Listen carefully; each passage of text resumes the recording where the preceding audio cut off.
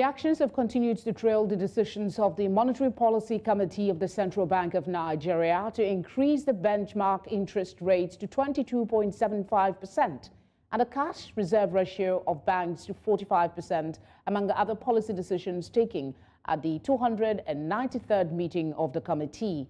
News Central's Perpetua Fasomi Peter examines stakeholders' reactions in this report. The Lagos Chamber of Commerce and Industry, LCCI, has expressed concerns about the Central Bank of Nigeria's recent interest rate hike, the fifth in a row. Although it acknowledged the CBN's intent to control inflation, the LCCI questioned the effectiveness of this monetary policy tool in addressing inflation in Nigeria. Many economists and business membership organizations like CPPE have also faulted the rate hike.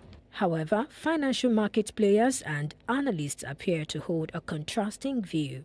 I just wasn't certain that the new CBN governor would have the stomach for a larger rate hike, which I did believe was necessary. So I'm actually very pleased to see that he went with a more aggressive stance.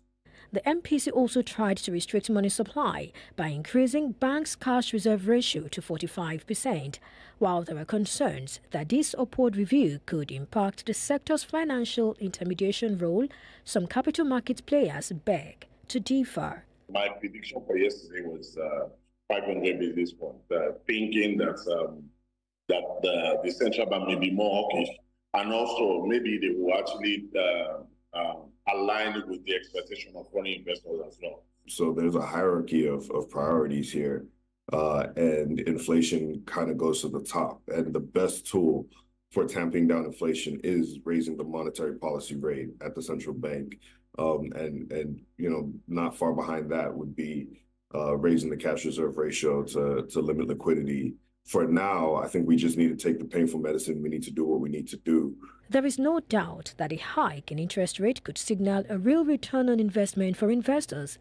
However, striking a balance between attracting foreign investors and creating a conducive environment for local businesses to thrive has become imperative.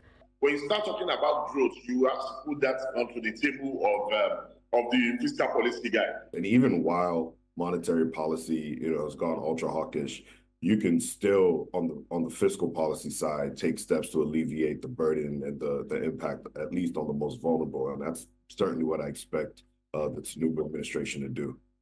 As Nigeria deals with inflation and economic uncertainty, it is hoped that these measures will yield the desired results sooner rather than later. In Lagos, for News Central, Perpetua Fasomi Peter.